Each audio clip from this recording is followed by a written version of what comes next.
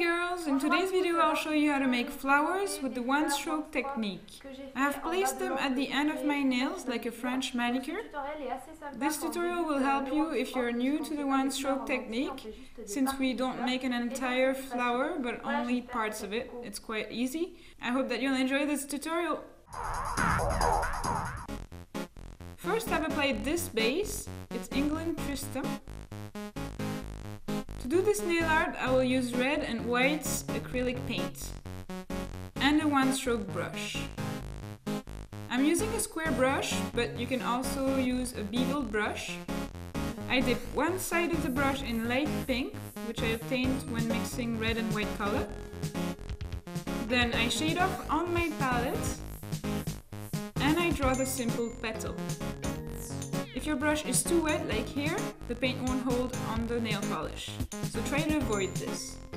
You can have a look at my video, One Stroke for Beginners, which will teach you a lot about how to do it. Just click on the annotation. So I draw 3 petals on each side. That's very easy to do since we're not doing an entire flower. It's quite difficult if you're drawing an entire flower with a one-stroke technique. When the paint is dry, apply another coat to darken the color. And if needed, like here, apply a third coat.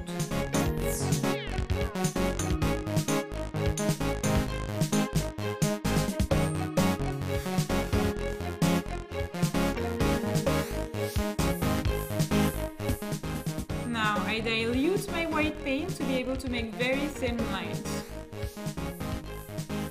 You can find the reference of the detail brush in the description below.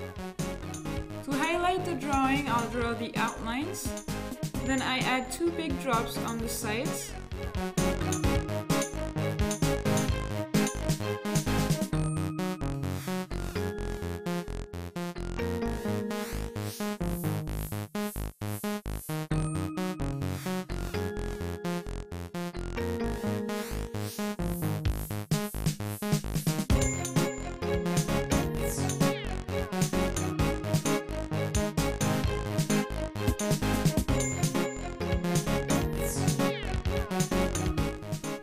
Now I fill the drawing with a grid.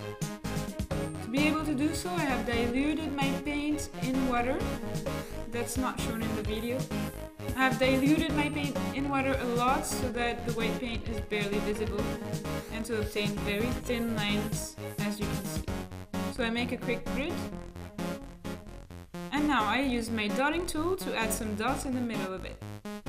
Then, to make it shine, I use a top coat. I add it inside the flowers. And now I sprinkle with tiny glitter flakes. I'd recommend you don't use the normal glitter flakes because they're too big. That will mess up your design. So use glitter flakes that look like powder. You can use, for example, glitter flakes used for makeup. And finally, I use the rhinestone glue to apply the rhinestone. So I apply some of it and then I apply the rhinestone. And then I apply some top coat all over the nail to protect the design. Nail art is done. I hope that you've enjoyed it. If you try this nail art, come and share it with me on my Facebook page. And do subscribe if you haven't already to see more tutorials like this. See you soon!